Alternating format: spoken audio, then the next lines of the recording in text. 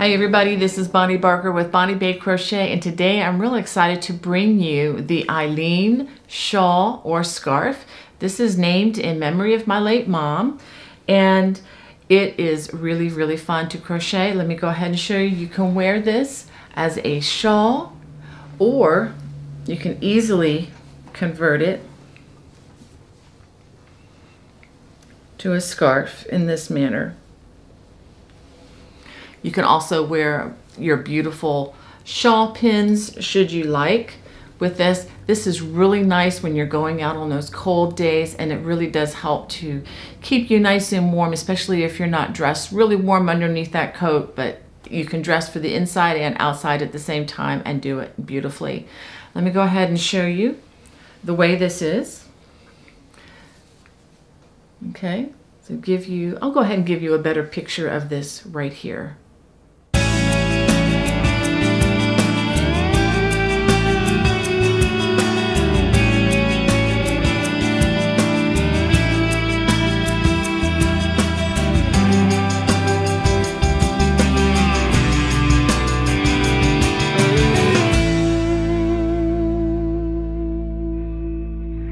For this project, I'm going to be using 3 hanks of this lovely hand-dyed yarn. And let me go ahead and give you some more stats on it. This is hand-dyed by Banshee Fiber Art Studio. This is not a paid endorsement, but I just love this yarn and I wanted to share it with you. And the makeup of this yarn is 60% superwash merino, 20% yak, and 20% silk. This is a sock or a fingering weight yarn. Each of these has approximately 400 yards or 100 grams, 3.5 ounces. The total is 1,200 yards, and I'll tell you towards the end of this project how much I have left from these 1,200 yards. So you might probably need slightly less than 1,200 yards. For this project, I'll also be using a size G or 6 or 4.00 millimeters crochet hook. And I always recommend you have a yarn needle and a pair of sharp scissors handy. To begin, we're going to start with a slip knot and a beginning chain of 13 chains.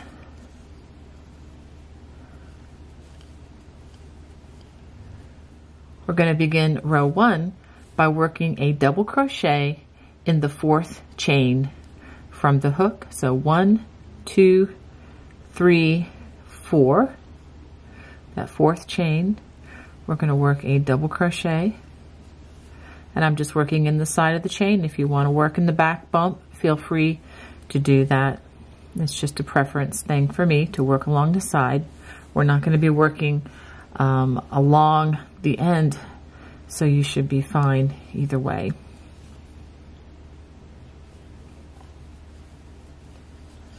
Okay, so I'm going to go ahead and finish out this row. At the end of this row, you should have a total of 10 double crochets plus the chain 3 at the beginning. I do not include that in my stitch count. Okay, now we're going to turn, and we are just going to work a few rows of ribbing by working a chain 2. We're going to skip the first stitch, and starting in the 2nd stitch, we're going to work a front post double crochet followed by a back post double crochet, and we're going to alternate that back and forth. Front post, let's try that one again, front post double crochet, and then a back post double crochet. So go ahead and finish this across, and I'll show you how this ends. The row ends by working a front post double crochet in that last double crochet, and then in the turning chain, go ahead and work a half double crochet by just putting the hook into the entire chain, not in just a loop of it. Okay, so now we're going to turn, chain 2, turn, and we're going to continue working the ribbing. This time we're going to still skip that half double, and we're going to begin with a back post double crochet,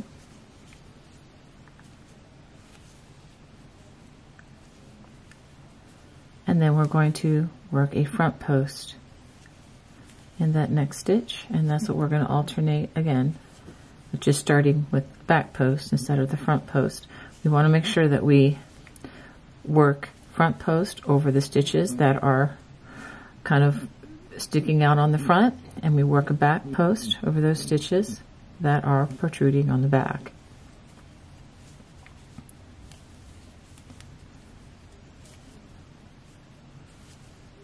I'll just work this all the way across the row with you. And this row ends with a back post, double crochet worked over that last post stitch, and then a half double crochet in the turning chain, just like so. All right, let's do that again for row 4. We're going to chain 2, and just like row 2, we're going to skip that first stitch, and we start with a front post double crochet. If you ever wonder what to start with, just look at where you are. If the stitch is sticking out on the front side, you work a front post. If it's on the back side, we work a back post double crochet. So go ahead and work this all the way across and work a half double crochet in that turning chain at the end of this row. For row number 5, it's the same as row 3, chain 2, turn, and we begin with a back post double crochet for that first stitch, and then front post, and alternate that all the way across the row, ending with a back post double crochet as the last stitch, and then a half double crochet in that chain 2 turning chain. So now we're going to begin row 6, which will begin the pattern, the established pattern for the shawl. We're going to chain 3. We're going to work 2 double crochets in that first stitch. And then we're going to work 1 double crochet in each of the remaining stitches across the row. And notice that I am working in the tops of the loops, not as post stitches at this point. So go ahead and work that all the way across the row. Okay, this is what you should have after working row 6. Now we're going to turn to work. This is actually going to be the front side facing, just wanted to be clear. It will have the back side of the double crochet showing, but I'm going to show you in just a second. You'll be able to tell the difference after we finish a couple rows here. Okay, now we're going to work the low front ridge row 1. And if you've never worked this, I'm going to show you right now. We're going to skip the first stitch, and we're going to work only in the front loop, and we're just simply going to work slip stitch in each stitch across.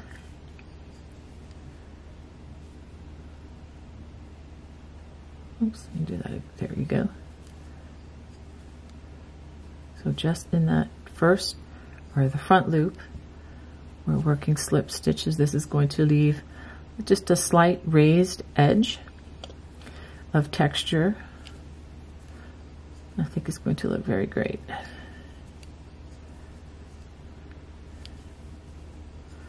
Okay, and then work the last stitch, which is right here. Okay, this is what you should have for row 7. After working those slip stitches all the way across, we're going to turn. We're going to chain 3, 1, 2, 3, and then we are going to double crochet in the remaining loop, which is right here, and go ahead and work 2 double crochets in that first loop. You go ahead and make sure you can see this. I know the color is dark, and I'm trying to make it as visible as possible. Okay, so I've worked 2 in that remaining loop, and in the other remaining loops, we're just going to work 1 double crochet, and you can see the loop is right here.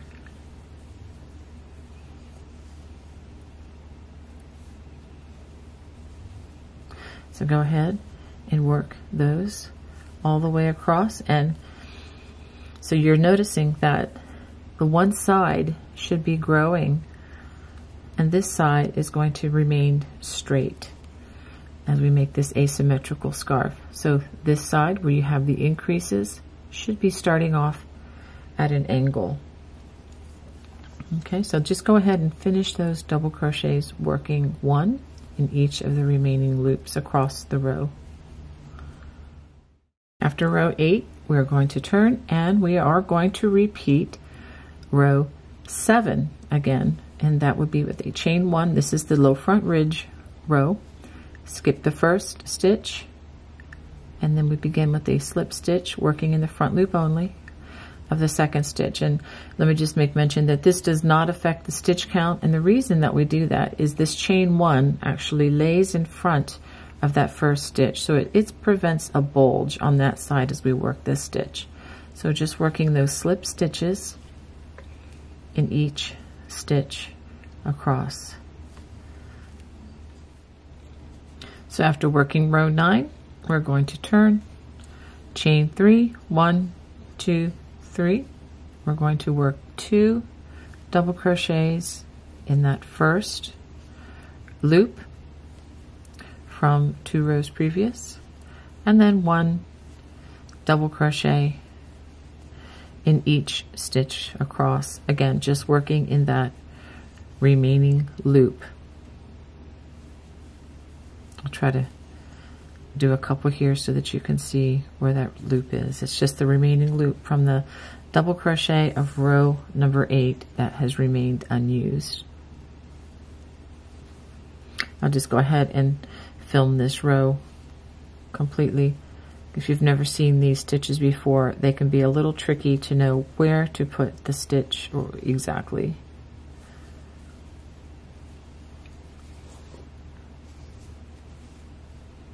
Okay.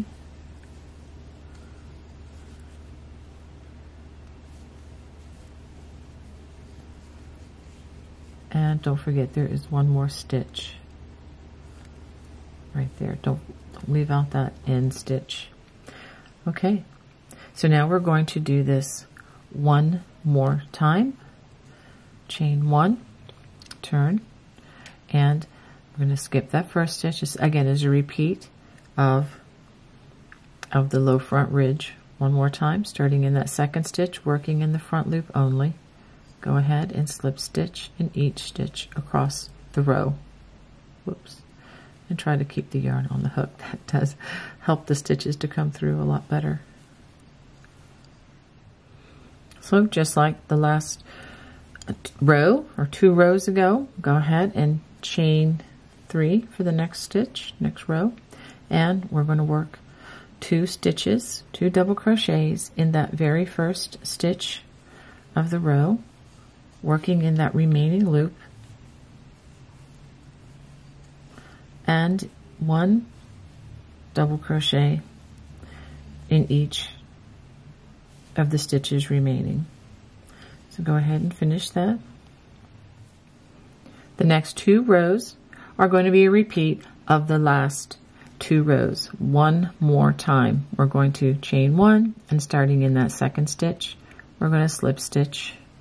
Again, doing the low front ridge, work a slip stitch only in each of the front loops of the stitches as we go across. So go ahead and do that one more time.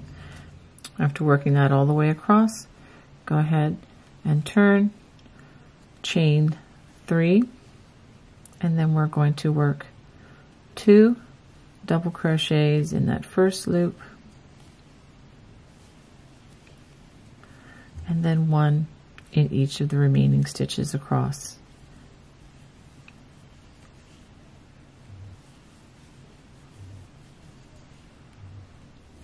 So now we're going to repeat the last 2 rows 2 more times until we have a total of 17 double crochets across the row.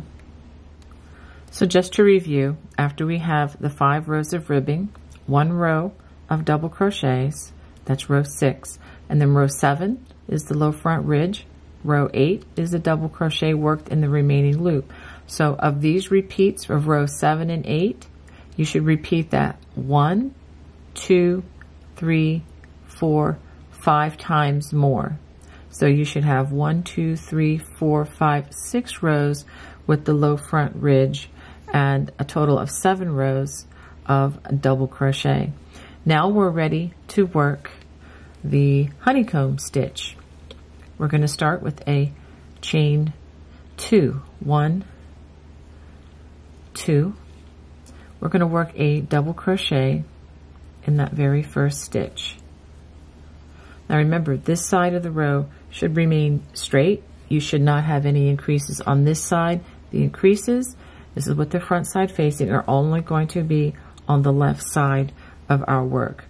Okay, so for the honeycomb, we're going to skip the next 2 stitches, 1, 2, and then we're going to work front post treble crochets in the next 2 stitches.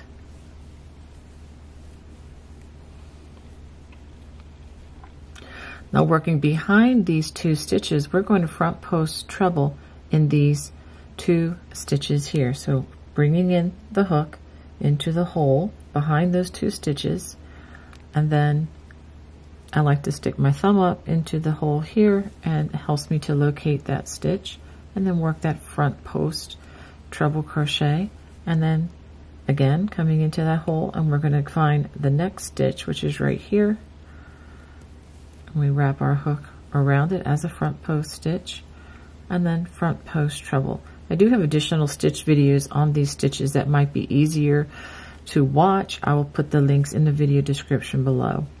Okay, now we're going to skip the next 2 stitches, and we're going to front post treble crochet in the next 2 stitches. Working in front of those last 2 stitches, we're going to front post treble crochet in the 2 stitches that we skipped.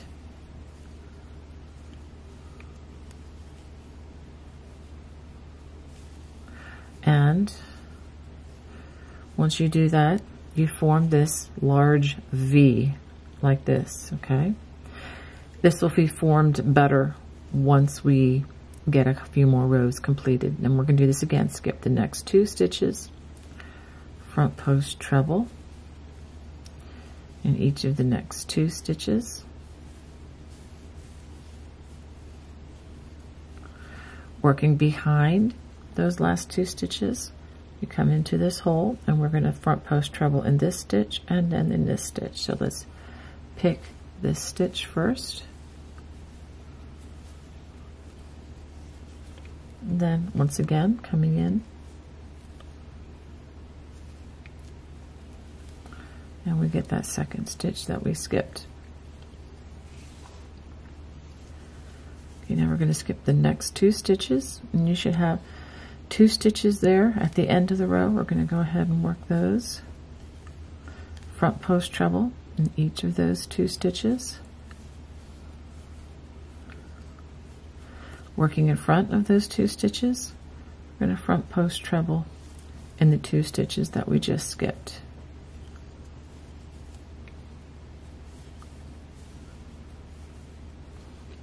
Just like that. And we're going to work 2 double crochets in that turning chain. Okay, let's stop. Let's see what we have here. So right now we have the down, up, and then down, up. Those large V stitches, which is the foundation of the honeycomb. I'm going to turn, chain 3. We're going to work 2 double crochets in that first stitch, and then 1 in that next double crochet. And now across each of these post stitches, we're going to work back post double crochets just straight across in each stitch as it appears. So we'll have 1, 2, 3, 4 across that first group of crossed stitches, and then another group of 4. 1, 2,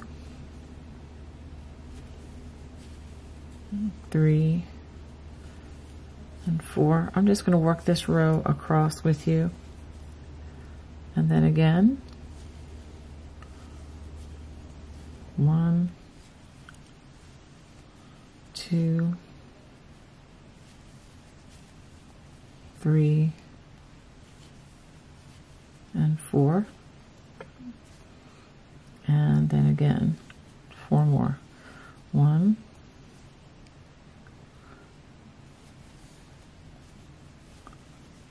2,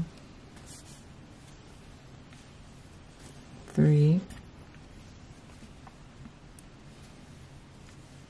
and 4, and then you have 1 double crochet in that last double crochet. Do not work in the turning chain because, again, this other side, let's go ahead and turn.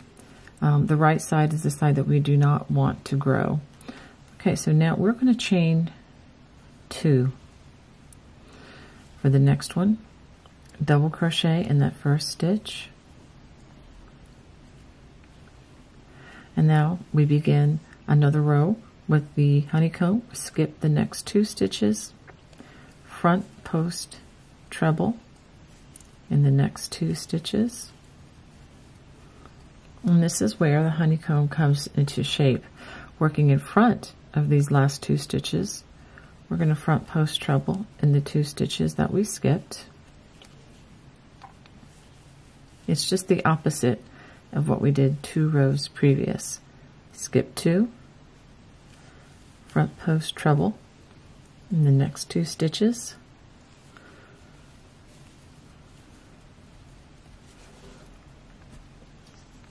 working behind these last 2 stitches, we're going to come in to the back and front post treble in the 2 stitches that we skipped. I'm depending heavily upon the nerve endings in my fingers and thumb in order to do this. I'm depending heavily upon these 2 right here, my thumb and my tall man finger, and to get that correct stitch. Okay, so I've done that one. It's going to look a little better, I promise, after the next row, but you can see the shape now, how the shape of this honeycomb stitch is formed.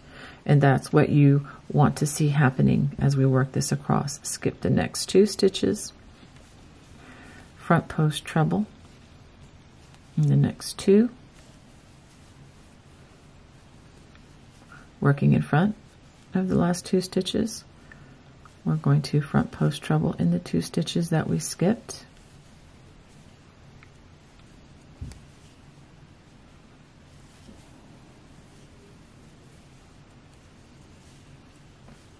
And once again, skip the next 2, front post treble in the next 2 stitches.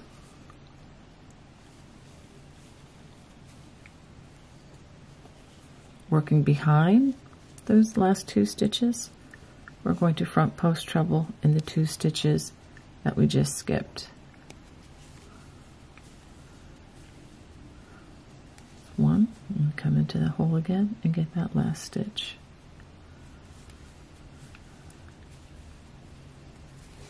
Okay, now it's time for us to finish out the other stitches that were not used in the honeycomb. 1, 2,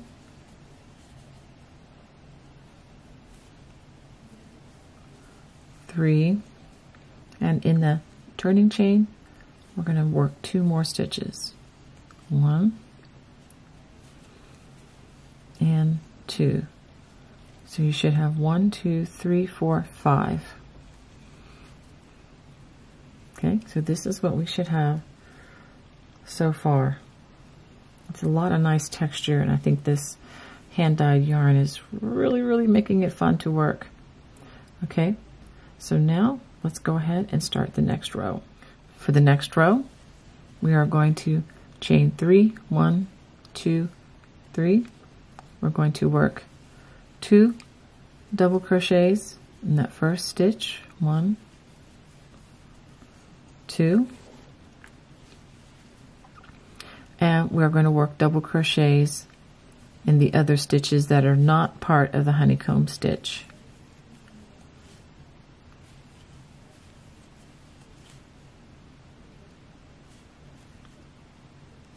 If you can find the top loop, there we go.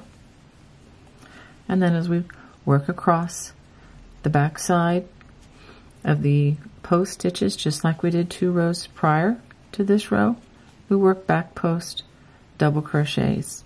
So go ahead and work those back post double crochets across the remaining stitches in the row.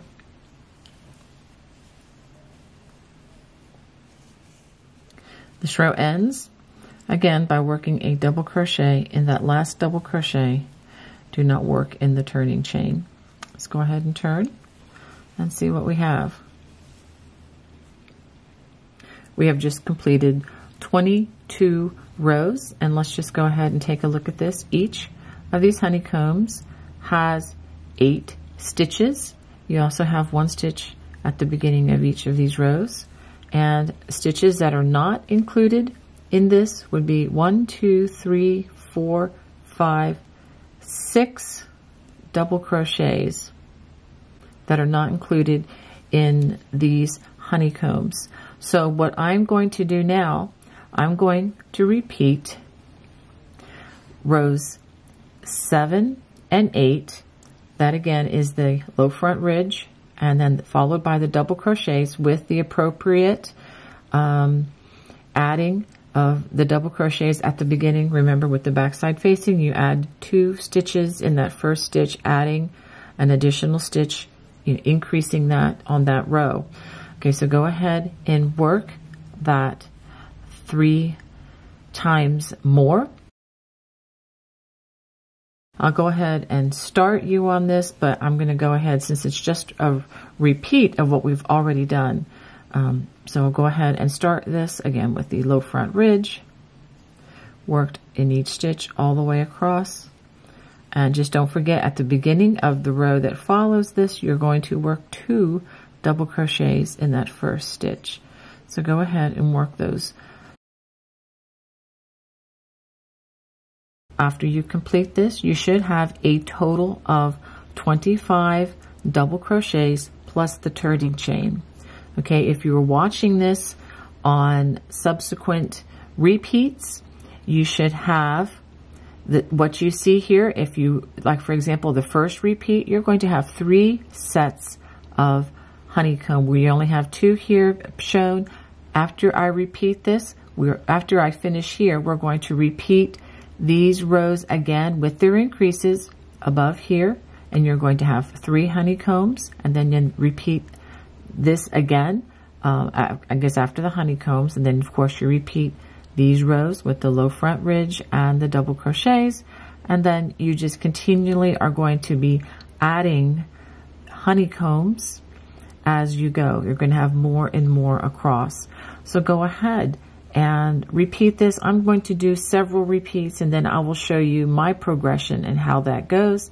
And you can check the pattern if you're looking for very specific stitch counts. But just know that with each repeat, you're going to be adding 8 stitches as you repeat this. It's a little complicated to go stitch by stitch, row by row, but if you want to check for the exact stitch counts, definitely check the written pattern on this particular project. Okay, I have repeated this motif. That would be the honeycomb rows plus the rows with the low front ridge. That would be 4 of those rows, a total of 17 times, or until the final row has a total of 18 honeycombs across. Okay, now I've also gone on and I completed the 2 rows with the, actually 4 rows, 2 repeats of the low front ridge, and then I worked 2 more of those until we have 1, 2, 3, 4 rows with the ridges. So now I'm ready to work the last 4 rows, which will be returning once again to the ribbing rows that look like this. Okay, so let's go ahead and I will start with a chain 2, and we are going to skip this first stitch, and then we're going to work a front post double crochet followed by a back post double crochet, just like we did at the beginning. So we're just going to work this all the way across the row, and a back post. At the end of the row, I'm going to work 2 double crochets in the chain space. After completing those 2 double crochets, we're going to turn to begin the next row. We're going to chain 3. I'm going to work 2 double crochets in that first space, and then after that I'm going to work a back post double crochet. This is again with the back side of the work facing, and then we work a front post double crochet over the front post. We're just continuing what we see: back post double crochet and front post double crochet. So as you go along, make sure that you're working front post over the front post and back post over the back post as they appear as you work across the row. So go ahead and we're going to work that all the way across. After working this all the way across, work 1 double crochet in the turning chain, and again this is the straight side that has no increases. Okay, now we're going to turn, and the next 2 rows will be the last 2 rows, and they will be worked in the same manner as the last 2 that we just worked. We're going to chain 2, skip that first stitch, and then we work our front post double crochet followed by the back post double crochet. Let me move that out of the way there for you. So just go ahead and continue this across the row, and I will show you the end of the row again and the beginning of the last row after that. This row also ends by working 2 double crochets in the turning chain. Okay, now we're going to begin the last row. We are going to chain 2, 1, 2, and we are not going to make any additions or any increases, but we are simply going to skip the first stitch, and we're just going to work the front and back post double crochets all the way across for this row.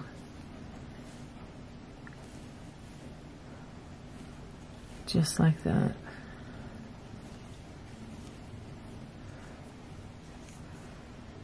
Okay, so go ahead and work all the way across, and then you can fasten off at the end of this row. After working all the way across the row, I'm going to end by working a half double crochet in that turning chain, and then I'm going to fasten it off. I'm going to actually give it 2 chains before I do that. I'm going to clip a generous strand right like that. Pull it through tightly. Now I'm going to give just a very quick tutorial on hiding loose ends. There should only be a few of those that you need to work on, but it is important that they be hidden well, and I like to do this before I do any blocking. Okay, so I'm going to go ahead and just run this down into the stitch so I can hide it as securely as I can.